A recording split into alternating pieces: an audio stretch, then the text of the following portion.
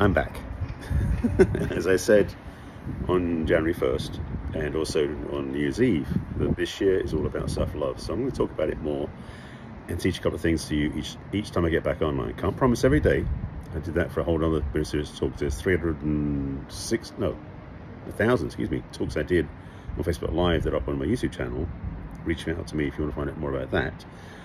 These will be more random, but they're on the same theme, which is self-love. So today, a little reminder that the way I talk about self-love, because a lot of people think out there, maybe you do too, that self-love is a very simple, simplistic panacea that makes you feel better for a moment. But what I'm about is the real true work of self-love is healing, because it really gives you back to yourself.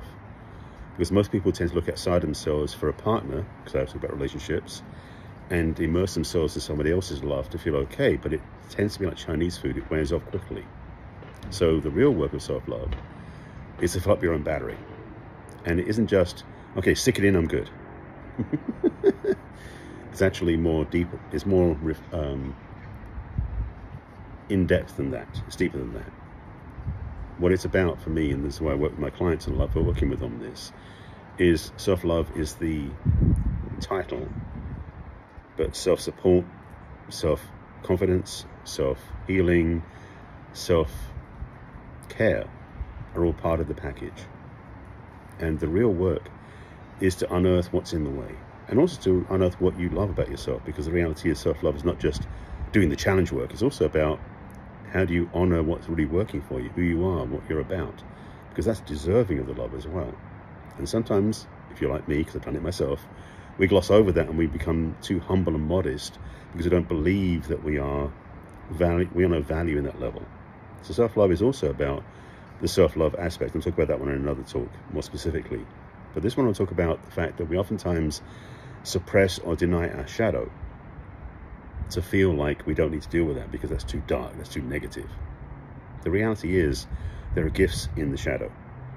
On my podcast I recorded with my co-host last week, we talked about the shadow work. And by the way, all the stuff I'm talking about, if you want to find out more about the links and where to find stuff, just message me. Some of it's in my bio, but not all of it. But definitely message me if you want those links and I can share them with you. And we talked about the shadow work because shadow work is where the real healing happens. Many people in the world, you can see them out there, you can watch them doing that because they, unfortunately, by suppressing the shadow, like a beach ball, it keeps pushing up from underneath. And the shadow work doesn't stay hidden for long. It will escape into the world in negative patterns, in self-criticism, in judging others, in blaming and everything else. Those things that we do and we think it's just because they're wrong. I've got news for you. Most of the time, that wrongness we're thinking is on the other person is avoidance of facing our own wrongness inside. With love, with compassion, again, self-love.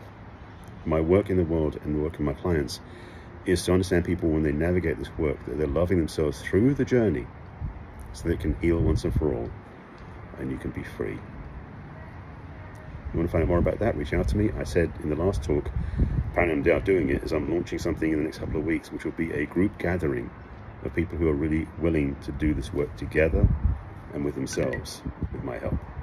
So with that, I wish you a great day. Take care of yourselves and think about how you can love yourself more in a kind, compassionate and caring way. I'll see you again soon.